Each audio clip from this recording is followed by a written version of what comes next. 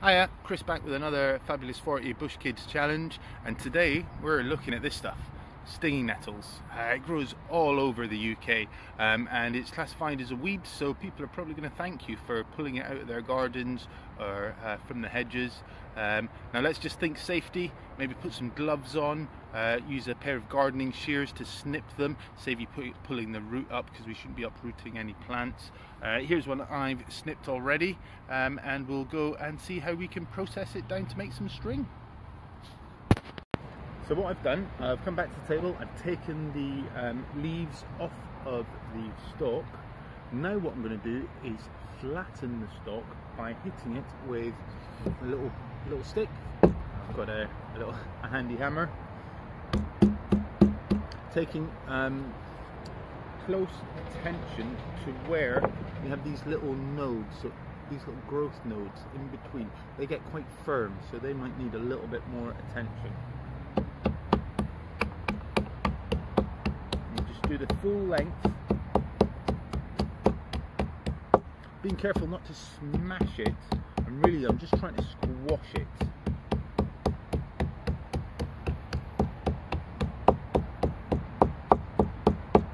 Okay, now the next thing I'm going to do is separate it using my thumbnails. Get in there and flatten it right out. So you see that? And that's just going to open it up nice and flat all the way along. So now we have one crushed flattened stalk. Now, like I said, we want to remove the outer bark from this inner pith. And I do that by bending it over, and you'll hear that little snap, and you'll notice when you start to separate.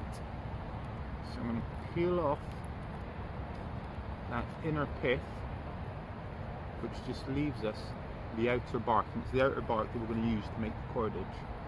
So we'll go past the next growth nodes, so to here, snap it, and peel back, just like that, and out it comes. Now you might come across the occasional hair still on the stem. By the end of it, my fingers will be quite tingly. It doesn't hurt, and it just it's part of the experience. So I'm going to work my way along the stem, removing as much of that hard woody pith inside as I can.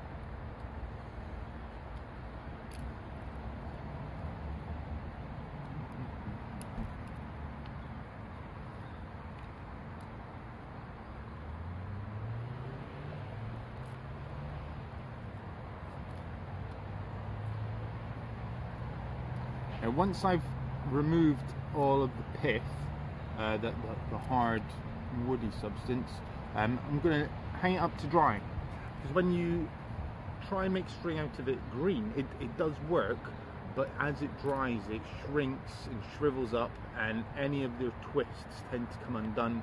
And the best way to do it is dry it and then wet it just a little bit, which we'll show you in a minute.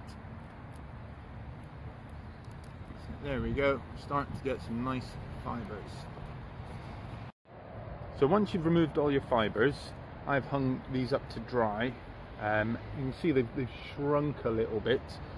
Next we're going to split them down into thinner component fibres. So now my fibres are all dry, I'm going to separate them down. There we go. I'll just use this one for now. First thing, to start our string, first thing I need to do is create a little kink, a little twist like that. And to do that, I'm right-handed, so to do that I hold on tight with my left hand, and I'm going to do this about in the middle of the string. Okay, the middle of the bark rather, and I'm going to twist with my right hand because I'm right-handed. And if I keep on twisting, all of a sudden you'll see it creates that little kink. And what I'm going to do now is with my left hand pinch the kink there and keep on rolling with my right hand in the same direction. And when it feels tight, like it's about to kink again, I'm now going to bring that over the top of the bottom strand, and now I'm going to repeat on what is now the top strand, and I'll keep on doing that until it starts to get tight, and I'll bring that over the bottom. I'm going to slide my thumb along. I'm going to do a couple of these, and you'll see what happens. So I'm rolling with my right hand, bringing it over the top, rolling with my right hand over the top, and every time I'm sliding my left hand along, and what we're going to end up with is something that should look like that. And if we carry on along the length of this string, we're going to end up with a piece of nettle string. So I carried on, and there we go, got a nice long piece of nettle string now. Now I've come to almost the end.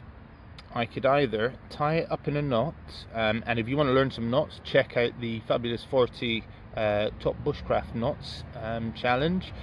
So I could either knot it, but if I wanted a longer piece, I'm now going to look at how I would add in an extra.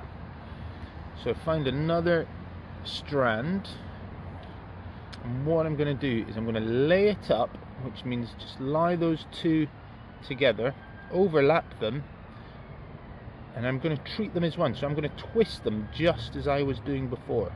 Oh, that short end's broken. Let's carry on. So twist them in together, bring it over the top, twist it over the top, and carry on as normal. And when I get to another short end, I might want to add in another piece. There we go. So we do the same. I'm just going to lay them up. Let's put it on top. So lay them up together, twist it in as normal, so the two get wound round each other, and then I carry on. And once you've done a couple of twists, you almost can't see the join. Let's have a look. So we've added two pieces in here.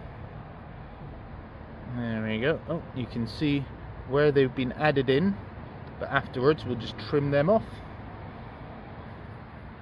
So this is quite a thin piece of cord. If we wanted to make a longer one, we would use more fibres together. So twist that up. And you can see how just having extra fibres in there makes a bigger, thicker, stronger piece of string, depending on what you wanted to use it for. Well, go out, give it a go, post your results, show us how you get on, and have fun.